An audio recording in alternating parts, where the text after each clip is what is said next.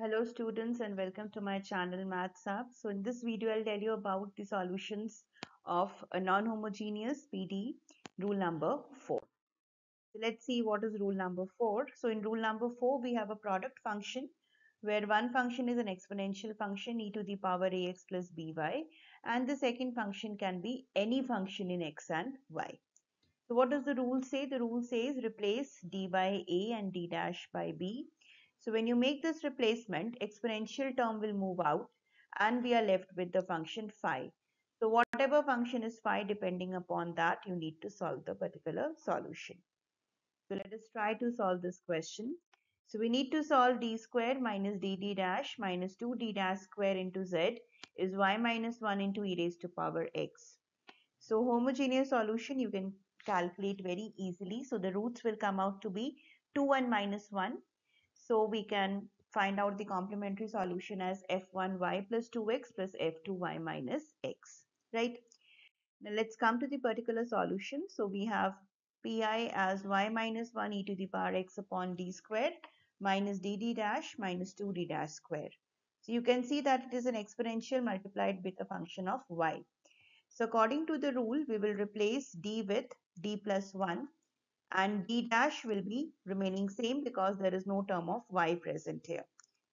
So e to the power x will move out and we are left with the denominator function as d plus 1 whole square minus d plus 1 into d dash minus 2d dash square into y minus 1, right?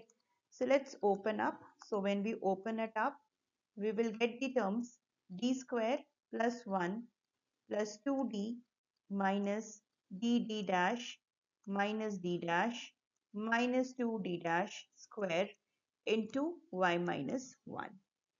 So you can see that there is no power of x, but the main target is that we shift the denominator to the numerator with a negative sign and we try to make it in the form of a binomial, right?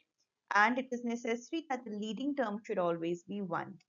So you can see that in this expression we already have a 1 here. So how can we write it? We can take this term in the numerator and we can write it as 1 plus. I am separating this 1 and writing the rest of the terms as it is 2d minus dd dash minus d dash minus 2d dash square raised to power minus 1 into y minus 1, right? Now if you check the terms should be dependent on y. That means if there is any derivative present with respect to x, that will automatically become 0, right? And the power of y is 1. That means we only need to expand till power 1. So e to the power x is there, 1 minus plus nx, right? So that will become minus of d square will become 0 because there is no terms of x. 2d will also become 0 because there is no term of x. dd dash will also become 0 because d will make it 0. So now we have minus d dash. So minus d dash will become plus d dash. And then we have minus 2d dash square. Since the derivative is carrying sign double derivative and we have y minus 1, double derivative with respect to y will become 0. And subsequently, when you take the higher order terms, they will all become 0, right? So we are only left with 1 plus d dash multiplied with y minus 1. So now when we open up the brackets, we get e to the power x, y minus 1 plus derivative of y minus 1 with respect to y is 1.